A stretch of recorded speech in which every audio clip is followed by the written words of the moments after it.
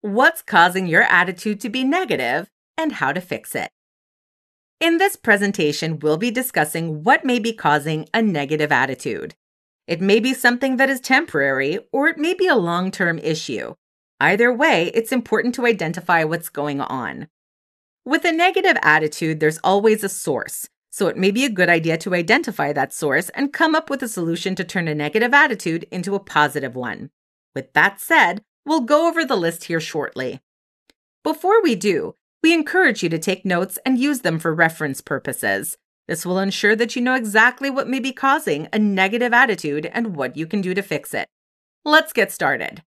First, we'll talk about pessimistic thinking and negative self-talk. This is focusing on the negative aspect of a situation instead of the positive. You might be thinking in the vein of, "This is never going to work," or "I'm never going to be good enough." Negative thinking and self-talk is perhaps one of the worst things you can do to yourself, especially when it comes to your mental health. So reframe all of this in favor of the positive. Reframe the positive thoughts as, "This will work and I'll find a way," or "I will be good enough." These thoughts will also be voiced aloud as well. So if you think positively, you will speak positively. Next, let's take a look at the lack of self-care. When we're not taking the best care of ourselves, this will open the gates to negativity. We may be lacking in care mentally, physically, and emotionally. So it would be a good idea to take the best care of ourselves in these aspects. One way to do this is to get a good night's sleep. If you consistently get at least 7 to 8 hours of sleep per night, you'll wake up feeling well-rested and less stressed. Preparing for bed will play a role in how to get a good night's sleep. So if you plan on going to bed at 10 p.m., there are some specific cutoff times to follow. For example, we recommend that you power off your electronics at least an hour and a half to 2 hours prior to your bedtime.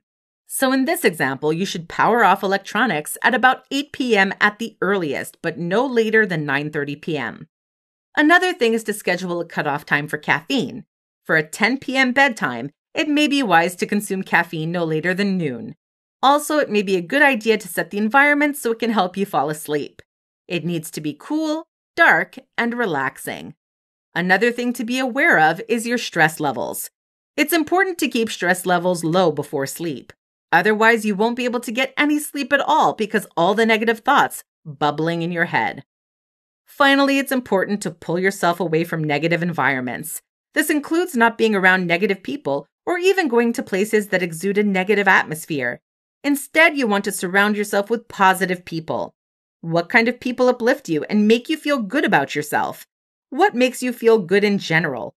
Focus more on that instead of the negative things.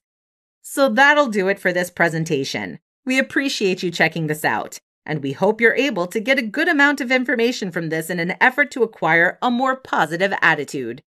Thanks for listening. Take care. For more free educational content, visit learnforfree.biz. Content produced and distributed by AllSuperInfo.